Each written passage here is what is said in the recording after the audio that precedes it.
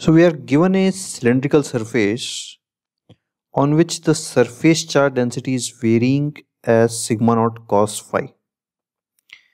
We need to find the electric field on the z-axis. So this is the x-axis, this is y, and this is the cross section of our cylinder. This is the angle phi which it is making with the x-axis.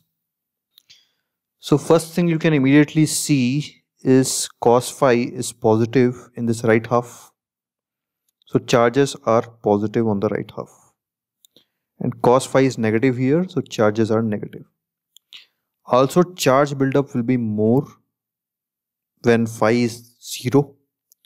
That will be maximum surface charge density. And it should be 0 when phi is 90 degree. So charge distribution is going to look something like this. So from symmetry you can already take a guess that field should be towards left. Now let's get the value of it. So we'll take an elemental wire here. See, this is a cylinder which is going inside and outside the plane. So if you take an element like this, that element is a long wire. So this is an elemental wire going in the plane. So charge on 1 meter of this wire. So at an angle phi, we are given sigma is sigma naught cos phi. So we'll take 1 meter of this wire and thickness of this wire is RD phi. So area of that wire will be RD phi into 1 meter.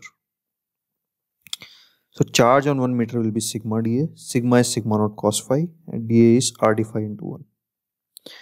And charge on 1 meter is nothing but lambda of this wire, this elemental wire.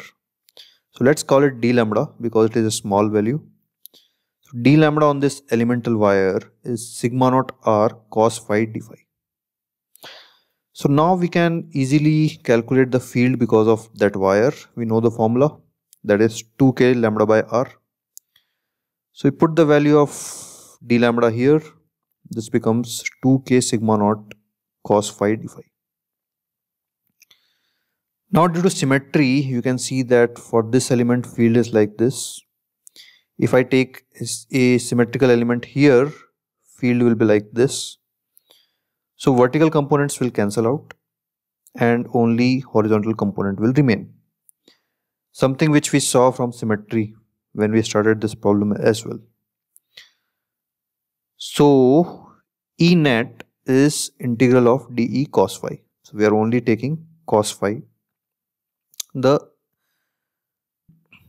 horizontal component.